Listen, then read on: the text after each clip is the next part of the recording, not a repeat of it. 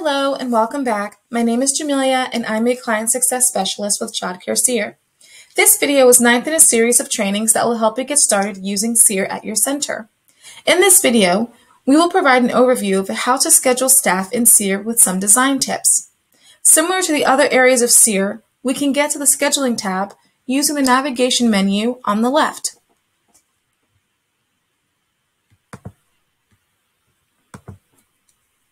We've landed on the Staff tab first.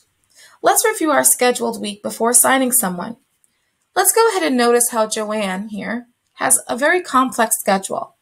Let's use her for our demonstrations in a moment.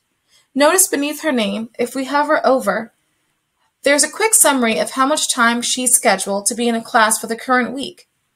Assuming she has been checking in and out correctly, it will also include her total actual time both in class and in the center overall. So let's go ahead and see if we can assign her to another classroom.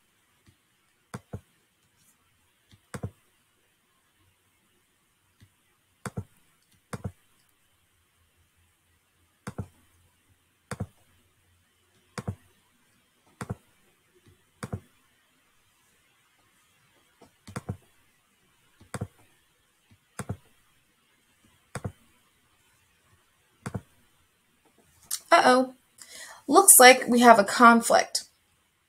We are now going to create what we like to call overlapping assignments. SEER is going to notify you automatically that you cannot place a teacher into two different assignments at the same time. Instead, as you see here, SEER will provide you some options. You can either cancel the assignment, exclude the assignment, or overwrite it. Overwrite does exactly what it says. It removes the original assignment and replaces it with the new one.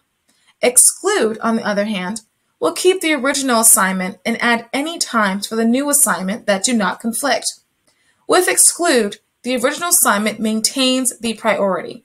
For now, let's choose overwrite, and let's watch it change on the schedule. Remember, SEER will automatically sync your data as it occurs, keeping your information current in real time.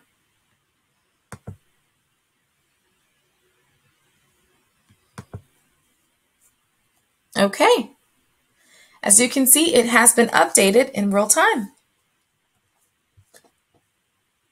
Now, let's go ahead and see what unassigned means. We go to our assign button here. We choose unassign.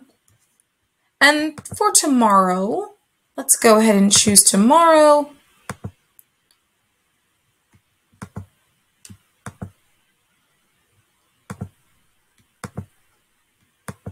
Let's continue with Joanne here.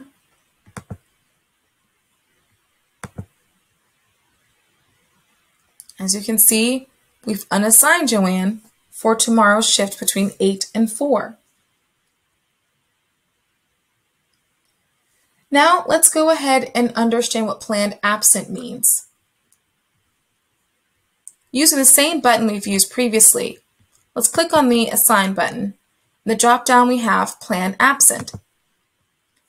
Let's plan Joanne absent for Friday.